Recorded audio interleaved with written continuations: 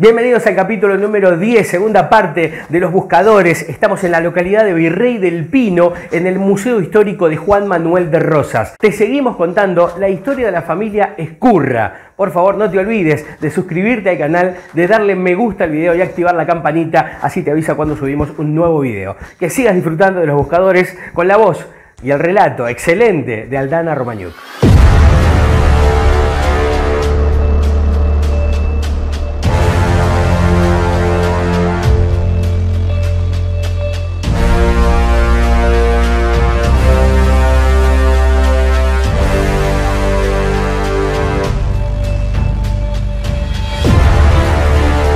Después de la batalla de Caseros, Juan Manuel de Rosas debe exiliarse en Inglaterra y todas sus propiedades son confiscadas por el nuevo gobierno. A mediados de 1853, y como un favor de Urquiza hacia Rosas, se autoriza la venta de sus propiedades para que pueda mantenerse. Por medio de Manuel Terrero, logran vender la estancia San Martín a alguien conocido. Ese alguien era José María Ezcurra, hermano de Encarnación, la difunta esposa de Rosas. Es así como la familia Ezcurra toma la propiedad de la estancia que une a otras dos que ya poseían la matanza, la estancia La Elvira y la estancia La Recoleta. De esta manera, esta importante familia de Buenos Aires pasa a convertirse en la familia poseedora de tierras más grandes del distrito. Durante muchas épocas mantendrán estas propiedades e incluso las incrementarán comprando campos aledaños. José María Ezcurra muere en 1861, pero sus herederos continúan en posesión de las estancias. A la muerte de la madre de la familia, Isabel Fuentes Arguibel, en 1874, se realiza la sucesión testamentaria y las propiedades se dividen. En esta división, la propiedad queda en manos de Lorenzo Ezcurra Fuente.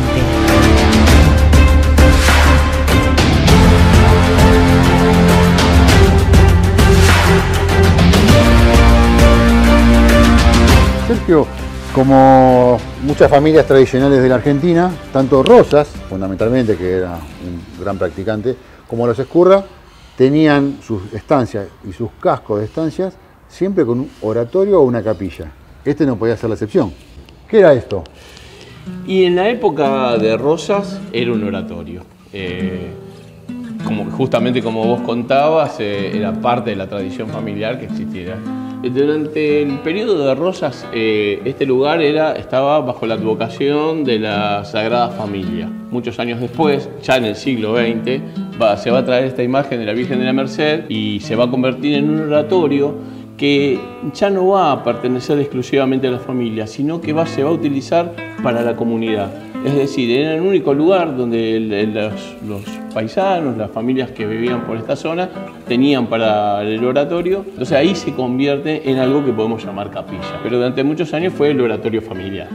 Y durante mucho tiempo, tanto la capilla de la Recoleta como este oratorio, esta capilla, cuando estuvo cerrada la Catedral de San Justo por el tema de derrumbe de gas torres, funcionaron como lugares para bautismos. Tanto la Recoleta están registrados en los libros del obispado que hubo bautismo tanto aquí en el Pino como en la Recoleta.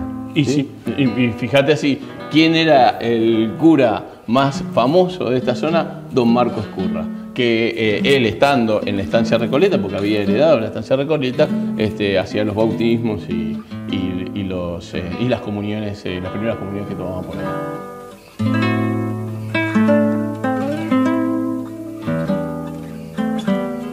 Sergio, recién contabas acerca de la población alrededor de la estancia. ¿A qué se le llamaba población? ¿A qué concepto se define como población en ese momento histórico de Argentina? Claro, en esta región rural, en la zona rural, tenemos en las grandes estancias como estas estaban todo lo que formaba parte de la servidumbre, es decir, los peones cercanos al casco que hacen trabajo de cuidado de los animales, principalmente de los caballos, y después los sirvientes para la familia, que vivían o en las propias dependencias claro, o en algunas dependencias cercanas, que acá había unas cuantas. Ahora, también después tenemos el resto de la población, está formado por lo que hablábamos antes, que eran los puesteros, que tenían sus ranchos, a veces de buena construcción, no es que eran solo pequeños ranchos, buena construcción, con el núcleo familiar que trabajaba en los puestos. Por ejemplo, muchos de los barrios actuales de Virrey del Pino, de esta zona, tomaron los nombres de los puestos de las estancias de los Ezcurra. Santa Isabel, San Damián, San Mariano, son los nombres de los antiguos puestos de las estancias.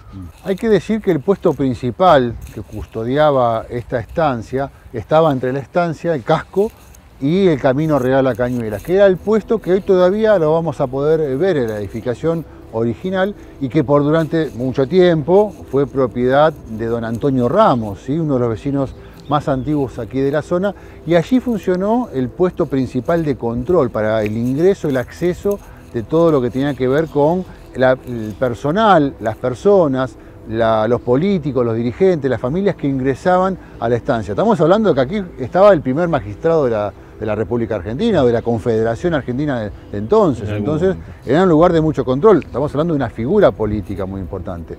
Durante mucho tiempo fue allí un parador, una parrilla, era el famoso restaurante del Pino, de don Antonio Ramos, pero que bueno, todavía se conserva. Imagínate la calidad de las construcciones, digamos esto también, en el periodo que ahora vamos a ver más adelante, en el cual ya los Ezcurras se desprenden de la propiedad.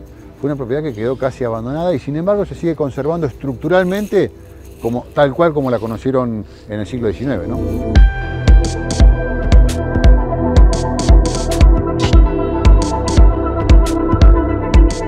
Sergio, a veces hay una confusión con el nombre de la estancia, ¿no? Hay gente que la llama de una manera. San Martín, El Pino. ¿Cómo es eso? Y lo que pasa que originalmente la estancia se llamó Estancia El Pino, porque se considera que uno de los primeros propietarios fue el hijo del virrey del Pino. Incluso eso no está del todo claro, pero bueno, fue parte de lo que se decía en esa época y así se llamó virrey, el hijo del virrey del Pino, y el Pino le pusieron a la estancia. Ahora, cuando Rosas asume el control de la estancia, le pone Estancia San Martín, la llama Estancia San Martín. Durante muchos años se va a llamar así. Los Ezcurras también van a mantener durante un periodo muy largo ese nombre y después, una vez que los Ezcurras se retiran de la zona y lo venden, vuelve a llamarse Estancia El Pino. Es decir, hubo distintos cambios, tienen que ver mucho con los cambios en la política argentina, los vaivenes políticos, en los vaivenes políticos, en las diferencias de las distintas facciones, ¿no? Claro.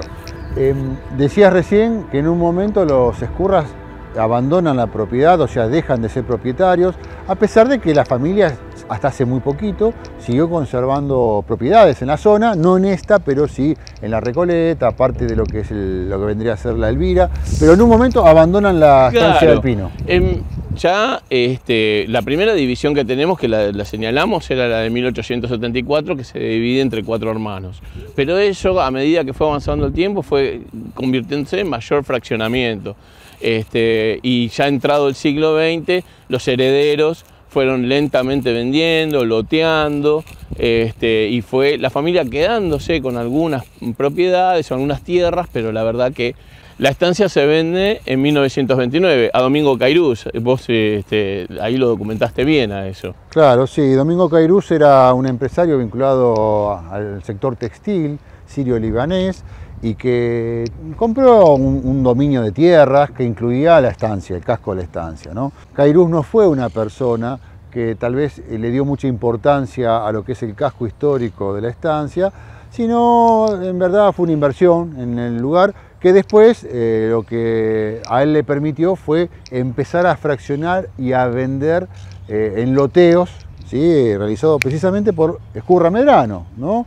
Si bien este sector no lo loteó Ezcurra Medrano, pero en la zona fue uno de los martilleros rematadores más conocidos.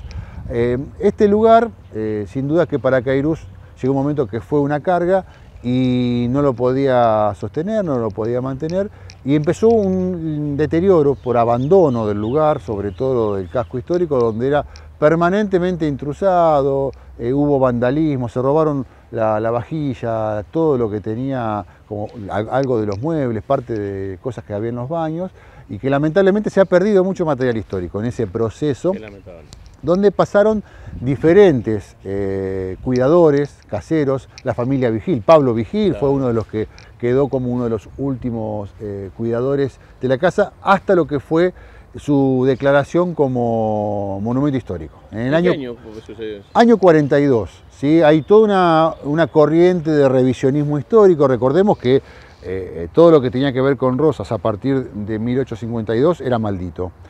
Entre eso, este lugar que estaba abandonado. Entonces aparece en la década de 1930 una corriente de historiadores revisionistas donde empiezan a reflotar la figura de Rosas, la empiezan a reivindicar y la ponen en valor, porque era un personaje polémico, fue un personaje polémico, pero tal vez con características que siempre fueron ocultadas durante lo que fue la construcción de la historia mitrista.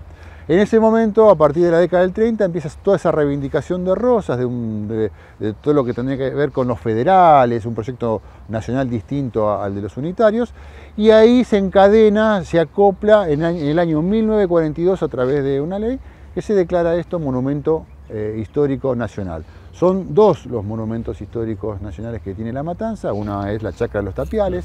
La familia Ramos Mejía. Ramos Mejía, antagonistas, ¿no? de Rosas. Exacto.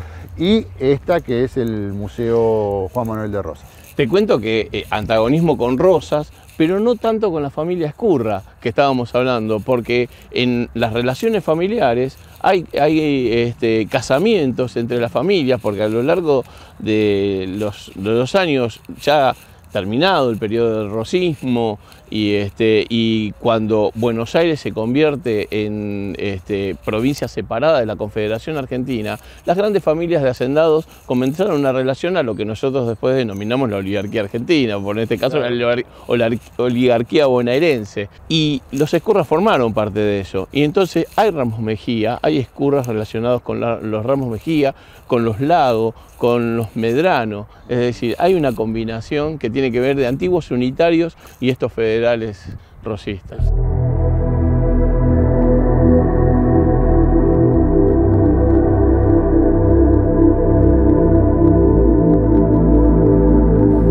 Y era el casco principal. Ahí está.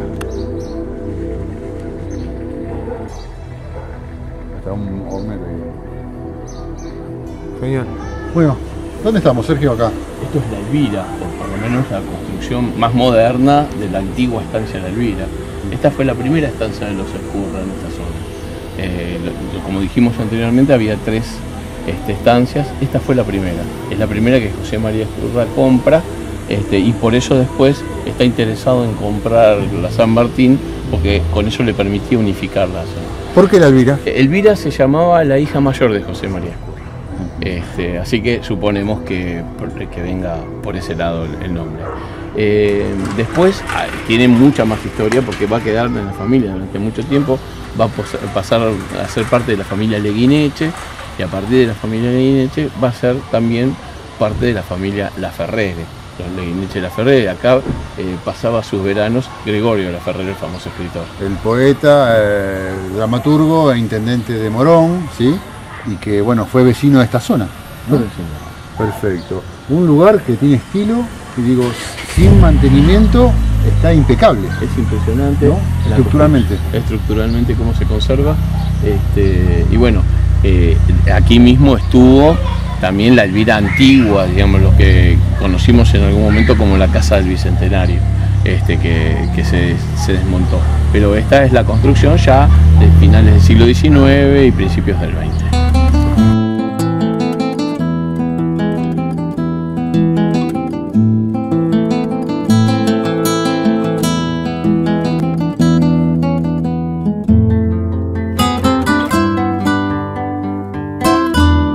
En el año 42 se establece como Museo Nacional, un orgullo para los matanceros, y a partir del año 73 se establece el museo. ¿Sí? Claro, lo compra el municipio de La Matanza, y en el año 73, unos meses antes, unas semanas antes de tener que entregar el gobierno militar, la dictadura militar, que en este caso aquí era encarnada en La Matanza por el coronel Emilio Vidondo, se apuran a declarar esto como Museo Municipal El Pino. Museo Claro, Municipal del Pino. Para O sea, que no haya referencia sobre Rosas. ninguneando a Rosas como parte de toda esta historia, ¿no? El 25 de mayo de 1973 asumen las autoridades democráticas en La Matanza, el intendente Larraza inmediatamente establece y decide que se pase a llamar en el Museo Brigadier Juan Manuel de Rosas. Es un museo que para nosotros es un orgullo.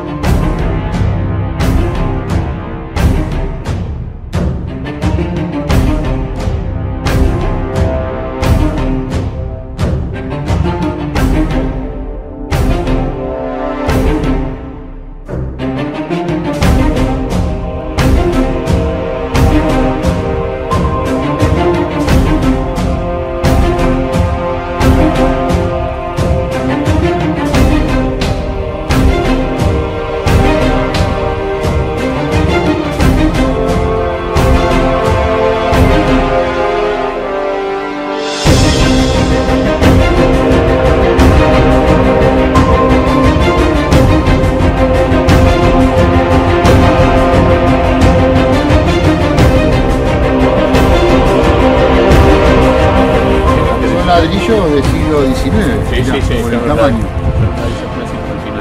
Si no descartes que sea algún ducto de agua, ¿no? Esto es nuevo, totalmente nuevo. Se ve que estuvieron haciendo algún trabajo de cañerías y se han encontrado con esto.